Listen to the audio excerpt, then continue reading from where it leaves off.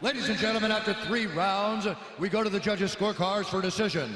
The judges score the contest 30-27, 29-28, and 30-27 for the winner by unanimous decision, Jim Miller!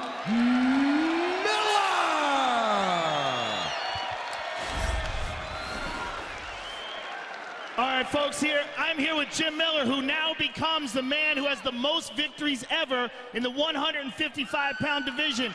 Congratulations for that. And I also want to thank you for gaining weight in order to make this fight happen. Your opponent missed weight, and in order to avoid the 5-pound cutoff between your opponent, you actually gained weight to make this fight happen. You know, I mean, I know most folks won't believe it, but gaining weight is really hard. Now, you know, it's just one of those things. It happens. You know, guys have back cuts, and you know, I just wanted to step into the cage with Thiago. He's a legend in the sport. You know, I mean, fought for the belt at 70s. He's a big dude. He's a lot of meat to throw around, and you know, it was an honor to share the Octagon with him. Well, it was an excellent fight, Jim, and one of the things that I noticed is you really showed particularly good positioning and keeping your right foot on the outside of his front foot. Is that something you worked on?